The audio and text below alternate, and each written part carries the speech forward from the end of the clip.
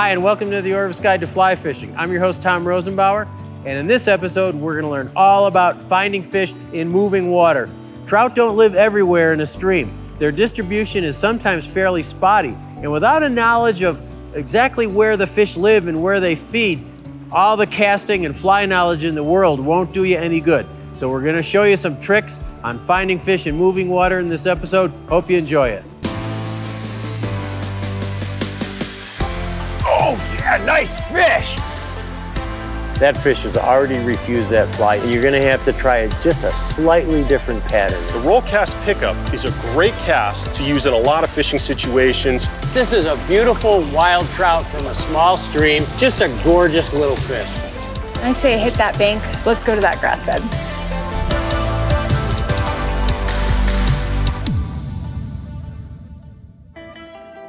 The Orvis Guide to Fly Fishing is supported by Orvis Fly Fishing, Algoma Country, Destination Ontario, Maine Office of Tourism, Yellowstone Teton Territory, Crazy Rainbow Ranch, Bahamas Tourism, Adipose Boatworks, Global Rescue, Trout Unlimited.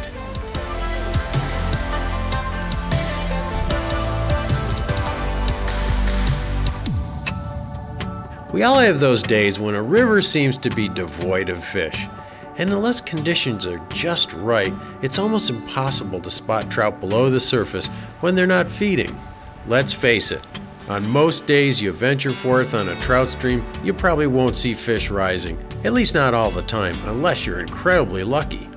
That's when you call on your best stream reading skills to take a stab at where trout might be feeding. These are skills you can use no matter what kind of fishing you do, whether you fish with a fly, cast a spinning lure, or fish a small stream with a worm. It helps to understand just what a trout needs in order to survive.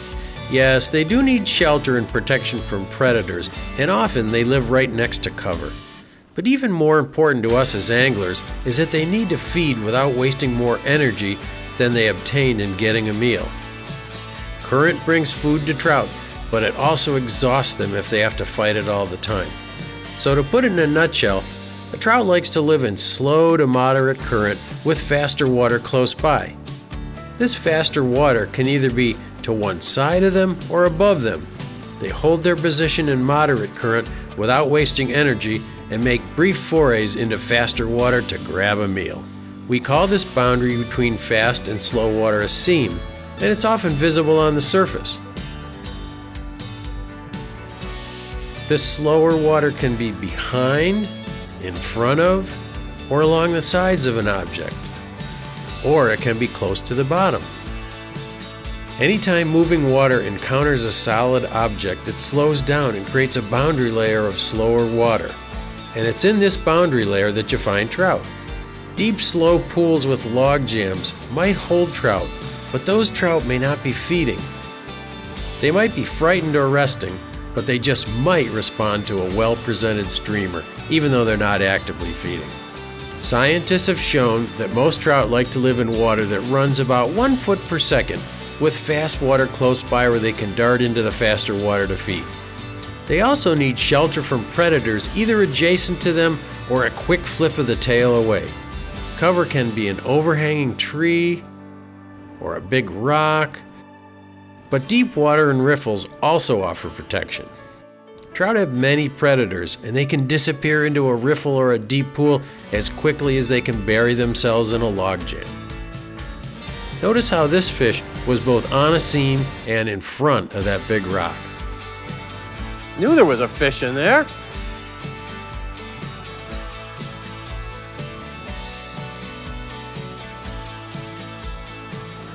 Get him in close. Shorter rod helps when you're netting or landing a fish by yourself than a long rod.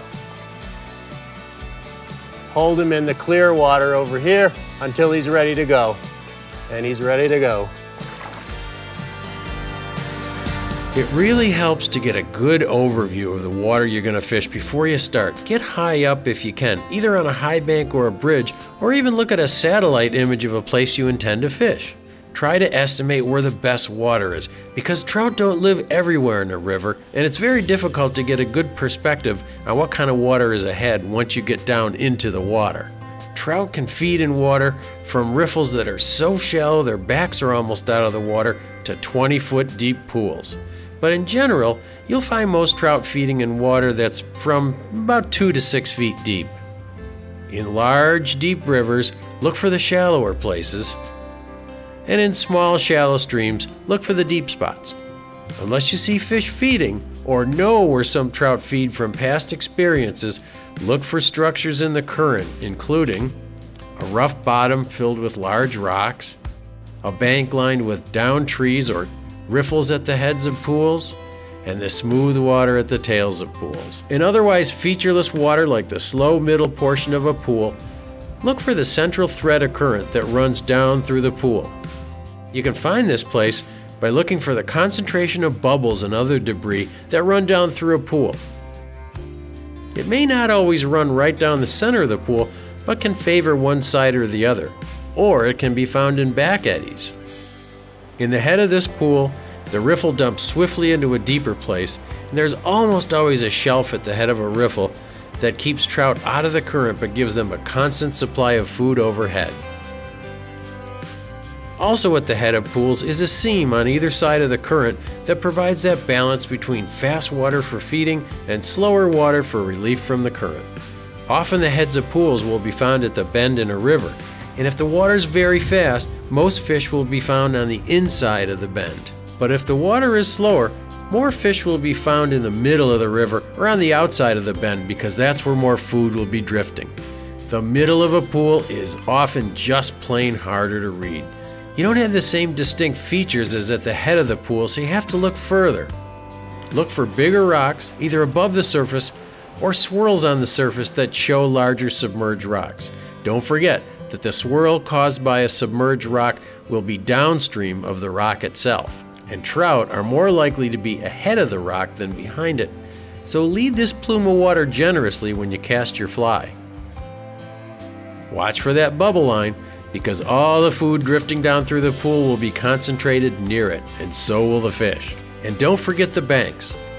Look for water along the banks that is between 2 to 6 feet deep, and then look for logs, rocks, shade, or tiny projections in the bank that provide protection from current and predators.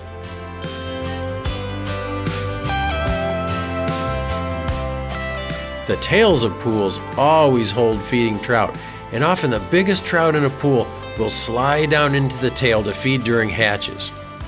In the tail, the current concentrates the food both vertically and horizontally, and a shelf is formed where the bottom rises up just before the tail breaks over into the next riffle. One of the things that small stream anglers often overlook are the tails of the pools, where the water just starts to dump down into the next riffle. The tails of the pools can be one of the best places for trout, because all of the food in this little pocket is being concentrated in the tail of the pool. And what happens is most often we spook those fish because we stand up and we go right up to the head of the pocket. But if you try your first few casts down low into the tail of the pool, you may be surprised. Sometimes the biggest fish in a small stream like this are going to be at the tail of the pool. Trout will be found in front of rocks or along their sides as often as they will be found behind them. Oh, ha ha! Right in front of a rock. Whoa! Right in front of a rock, right where that fish was supposed to be. Fish are just as often to be found in front of rocks as they are behind rocks. It's a beautiful little wild rainbow, I think. Strong, frisky, Gallon River Rainbow. He took the Elk-Hair Caddis, the smaller fly. What a pretty fish. The current digs a depression in front of rocks and often along their sides that gives trout a better crack at drifting food than behind a rock. The same goes for fallen trees and logs. I'd be willing to bet you'll find more trout in front of a fallen tree, which fishermen call sweepers, than behind it, because the tree often strains a lot of the food from the water before it gets to the trout and funnels it to the very best place near a fallen tree, at its outside point. Some rivers have few defined pools or go for miles without a single distinct pool, like this water in the Yellowstone River. In that case, you have to carefully read the entire river to discover where trout will be found. One of the best places to find fish in a river like the Yellowstone is along the banks. In some big rivers, it's about the only place to consistently find fish feeding because the current out in the center of the river is just too fast for fish to feed. Guide Molly Semenek has a nice, concise way of describing where to look for fish in big rivers. So Molly, where should I be looking when we're floating? We're moving pretty quickly. Where should I be looking relative to the boat? Tom, you want to look downriver because the boat will catch up quickly. So if you look downriver, you'll try to think about where you want to put your fly and look for structures like rocks. Rocks rock. Wood is good. Foam is home. Shade, made in the shade, that's a new one. I like that.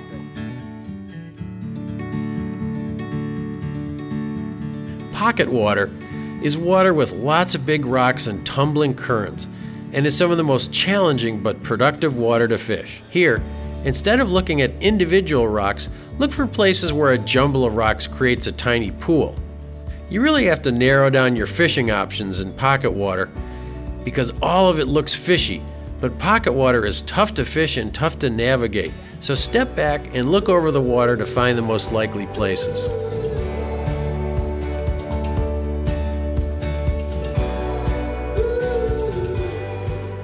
You might notice that I'm taking really short casts in this pocket water.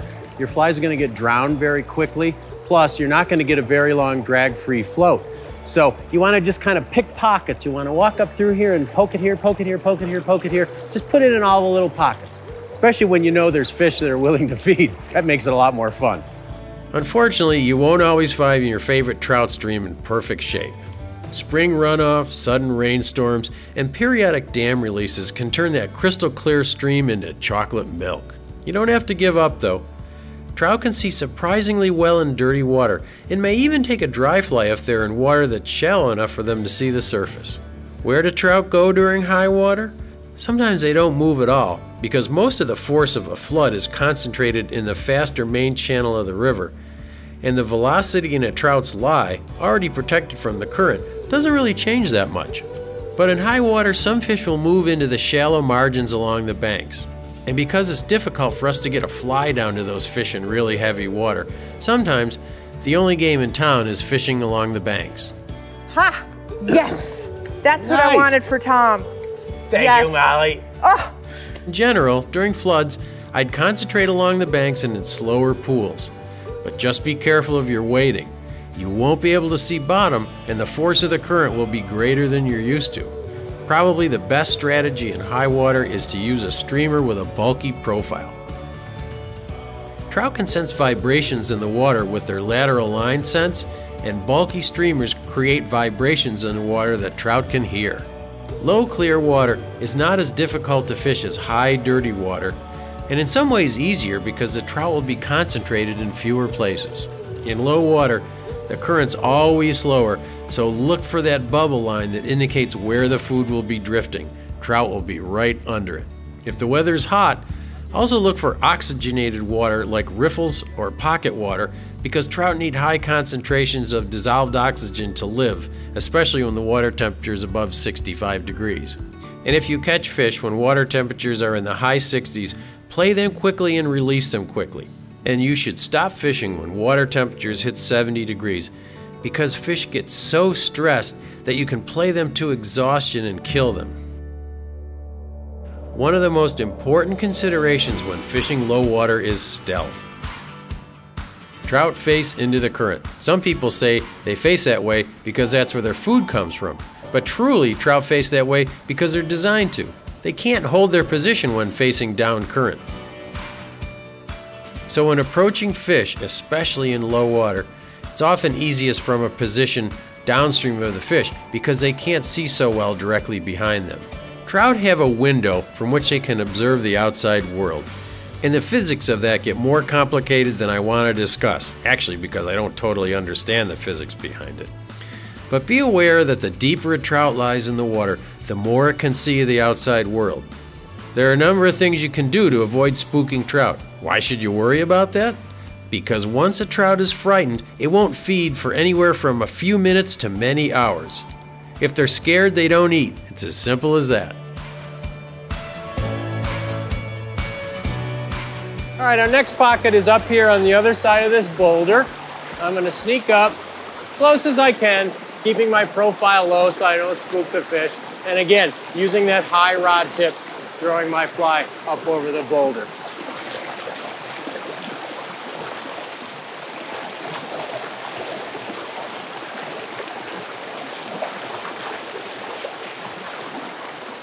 I usually like to try the good spots first because every subsequent cast you make, you take the chance of spooking the fish.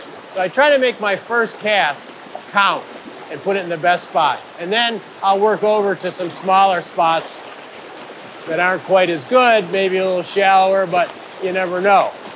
Fish aren't always where they're supposed to be. One of the things that you want to be aware of in small streams is always to turn around and look behind you. And there are two reasons that you want to look behind you. One is, obviously, that you want to make sure that you're not going to catch your back cast in a tree.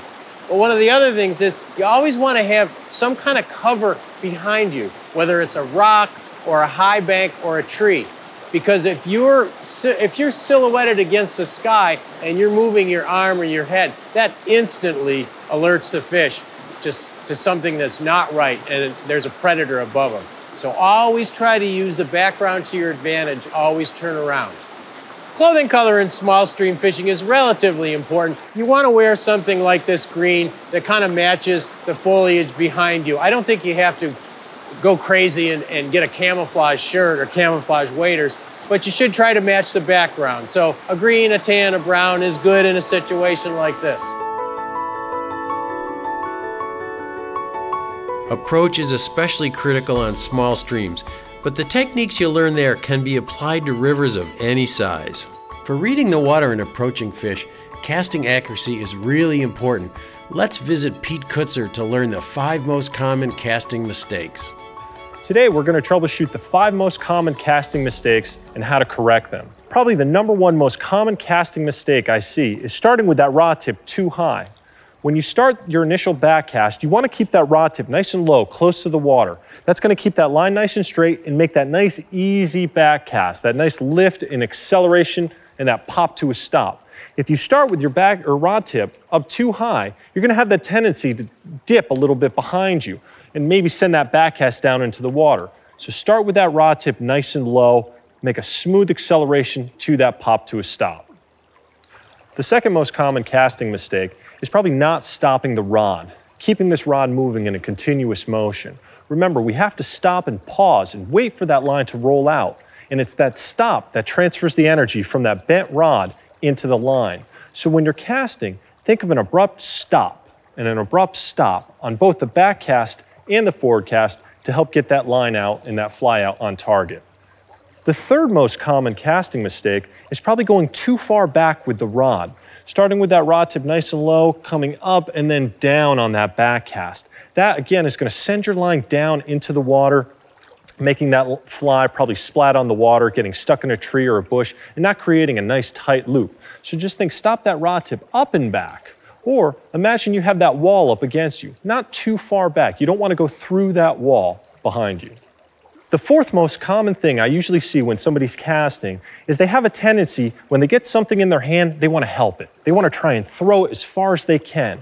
These fly rods, they'll do the work for you if you let them. When you make that forward cast, notice when I make that cast that my arm is pretty compact, pretty relaxed. It's just right in here. Not too far forward, not too far back. what I see is this, a tendency to want to throw that line and kind of help that rod out there. If you do that, that's going to have a tendency to throw your line uphill. You could potentially cause a tailing loop. That's your line hitting itself, and that's a little segue into number 5. But we want that nice, smooth pop to a stop, not too much extension, nice and easy. Just think you wouldn't tack a nail into a wall out here, just right here, nice and easy. The 5th most common thing I see is probably that tailing loop. Now that tailing loop is when that fly line hits itself and causes a knot. If that happens, a lot of times people like to say it's because of the wind. It's a wind knot. You may have heard that before. Well, the reality is it's usually a bad casting knot. And it can be caused by 3 different ways. One way is by punching. You're kind of thrusting that rod tip forward. That's going to cause that line to hit itself, causing that knot.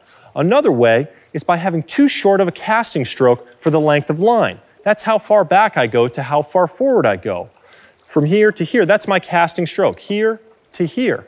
If it's too short for the length of line, that's going to cause that line to hit itself and cause that tailing loop.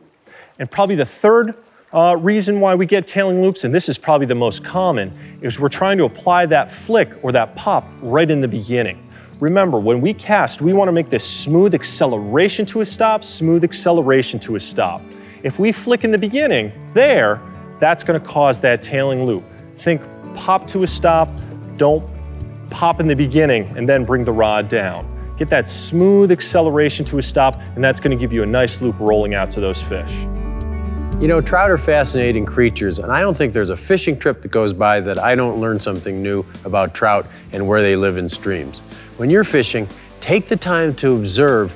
Every time you catch a fish, say, why was that fish there? Why did I catch that fish there? If you do that with some time on the water, you'll be well on your way to learning how to read a trout stream. The Ultimate Guide to Fly Fishing is supported by Orvis Fly Fishing, Algoma Country, Destination Ontario, Maine Office of Tourism, Yellowstone Teton Territory, Crazy Rainbow Ranch, Bahamas Tourism,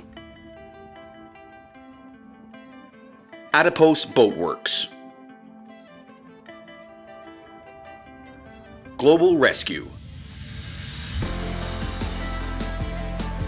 Trout Unlimited.